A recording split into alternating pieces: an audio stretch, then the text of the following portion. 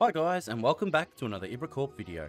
Unraid 7 beta is here, bringing a host of new features and improvements. In this video, we'll go through all the latest additions and changes, from enhanced ZFS support and new VM manager features to integrated plugins for file management, GUI search, and outgoing proxies. Now I'm keen to learn what's new in Unraid 7 with you, as currently it's in beta. The potential of ZFS hybrid pools and how these changes can impact our home server setups is pretty important, and I think it's going to be really worth understanding prior to Unraid 7 fully coming out officially. Now, this is a beta software, so we recommend testing it on non-critical servers only. And to save you guys doing it on your production servers, I'm going to go ahead and break my own rules and do it on mine with you. So let's get stuck into it.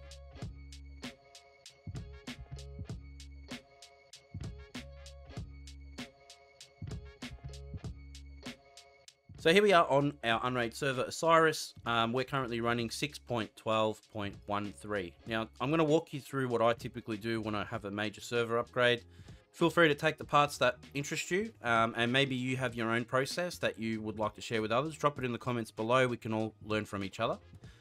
First thing I usually do is make sure that I have a recent app data backup. So we can go to our backup restore app data plugin there, and if I go to status log, it's obviously currently not running, but I can see that it ran during the night and took a backup for us. So I know there's a backup sitting there ready, just in case something goes sideways. Then we come into our Docker tab, and I will begin stopping all Dockers. So I just hit stop all and let that do its thing. If you are using virtual machines, do the same thing. Now, one thing to always keep in mind when you're shutting down services, starting up services, think about any sort of dependencies and the order that you may have to do those starts and stops in.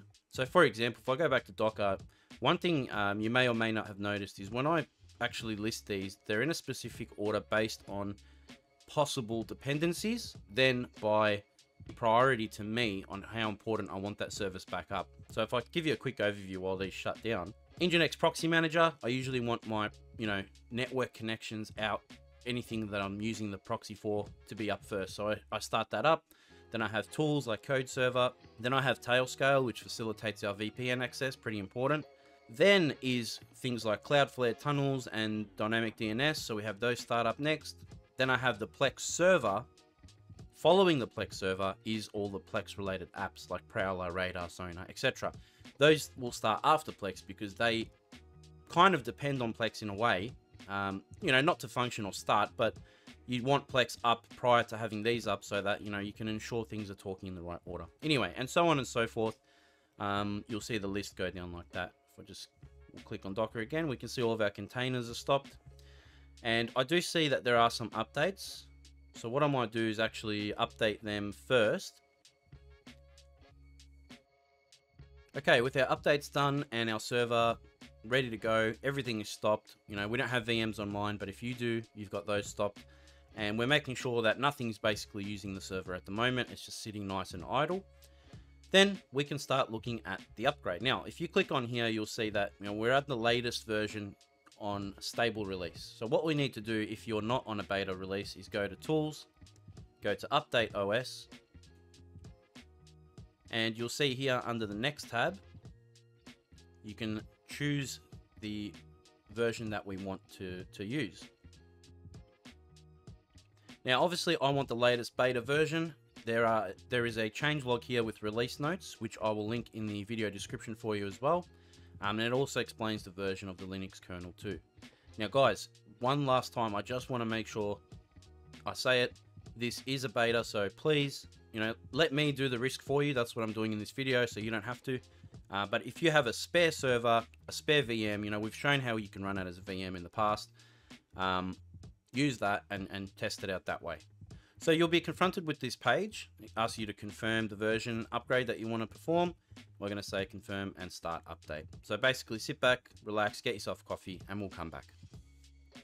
Now, once the upgrade's complete, it's going to have a message on there telling you to just watch out for the banner that tells you to reboot. So make sure you look for that. We can see at the top, it's ready for its restart. So we can now go ahead to reboot, and we'll go from 6.12.13 to version 7, beta 4. So we'll wait for that to reboot, and then I'll come back to you once it's done. Alright guys, so after nervously watching the console load up and hoping that the server starts up without issue, we're back on the home screen and we can sign in and continue. Okay, so we're signed in and we're ready to go. First thing I noticed is there's some plugins that need to be updated, so we'll make sure we do that immediately. Because we're on a new version, obviously plugins can change version as well. They may also be non-compatible, so you want to make sure you get onto that immediately. So we'll update those now by going to the plugins tab and update. Okay, updates are done. We'll click done. Let that reload, and I can see that we're all up to date now. Now, some of these may still be out of date. I'm not 100% sure. You won't know for sure unless you go through each of them, but I'm just going to go from there. And we can see that obviously the CPU is starting up and things are starting to take place. So what does Unraid 7 bring us? Unraid 7 brings enhancements across the board while trying to maintain compatibility with previous setups. So whether you're looking for better storage options with ZFS, more control over VMs, or integrated plugins for easier management, Unraid 7 has something for all of us. So the devs have collaborated with some key community members on features like ZFS pools, a revamped VM manager, and built-in plugins that make the interface more user-friendly. So let's break down the highlights. Now, immediately on the main dashboard, you'll see that the display looks a lot cleaner and a little bit different. We still have our snapping options so we can move stuff the way we like, but the graphics and the color grading I find a little bit easier on the eyes, and it's just so much cleaner. So I think they've done a really good job here. And as you scroll down, you'll look at the system graphs. We now have these, fancy little pie graphs going. We can click on the info sign there and get all that info as well. But this is a much easier visualization of what our system's doing, and I really like that. If we come down further, we've even got airflow showing now across RPM fans. Now mine aren't connected, correctly, so you may see that little wonky there. We also have our Plex Stream app plugin that we've got going, and it looks like this location seems okay. I'm not sure if that's up to date and I need to do anything with it, so I'm just going to leave it for now. But otherwise, looks pretty good. We'll head over to the main tab now. And one of the biggest changes in Unraid 7 is the expanded ZFS support. Now you hear me changing between ZFS and ZFS. Guys, don't worry about it. It's just an English thing. Including hybrid pools. So now you can create ZFS pools with multiple layers, enabling advanced setups for those that are looking to optimize performance and reliability. You'll even have the option to recover from multiple drive failures if the pool is set up with enough redundancy. Another big feature is Lux encryption on ZFS pools, so LUKS, adding an extra layer of security to our storage. Now, encryption is especially useful if you're storing sensitive data and want that peace of mind. So that gives us the extra bit of security in this version too. A word of caution though, once you upgrade a ZFS pool to Unraid 7, it won't be mountable in older versions of Unraid. So if you're trying out the beta, make sure you won't need to roll back and use the pool in an older version, guys. Top warning. Next, we have the VM Manager features. Let's talk about the updated VM Manager. So it has some serious upgrades. You can now clone and snapshot VMs directly from the interface, making backups and testing much easier. And if you're a power user, there's a new inline XML view, letting you see exactly how your GUI settings translate to the underlying VM config. All I've done there is click the Windows 11 template, and it's given us all of our options for VM now as well. It's much more fleshed out, easier to understand, and has a lot of the familiar settings that we know from previous videos as well. Now you can see here we can hide the XML or show the XML in line, and we can also do that with the view up the top too. You can also use pass-through for EV dev devices like game controllers, adding new possibilities for gaming or remote desktop setups. Plus, there are improved template options for Windows VM, so you can set up everything from clock sync to optimize virtual hardware right from the start. One thing I really appreciate in Unraid 7 is the integration of popular plugins right into the system. So plugins like Dynamics, File Manager, GUI Search, and Unlimited Width plugin are now built into the web interface. So this means easier file management for us, faster setting searches, and a UI that scales better on larger screens. So we don't have to go and get that stuff every time we set up the server or need to get these basics installed. Another new tool is the outgoing proxy manager. which centralizes proxy settings. This is handy if you're using community apps or other plugins that require specific internet access settings. We can configure those in here. For Docker users, Unraid 7 has some big updates too. First, there's now an option to set a Docker PID limit to prevent fork bombing or runaway processes that crash your system. This is especially useful if you're running multiple containers on limited hardware. Unraid 7 now supports the Overlay 2 storage driver for Docker, which is a welcome change.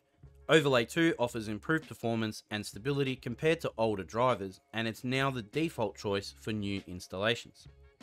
And for networking, Unraid now includes integrated support for Tailscale VPN through a plugin.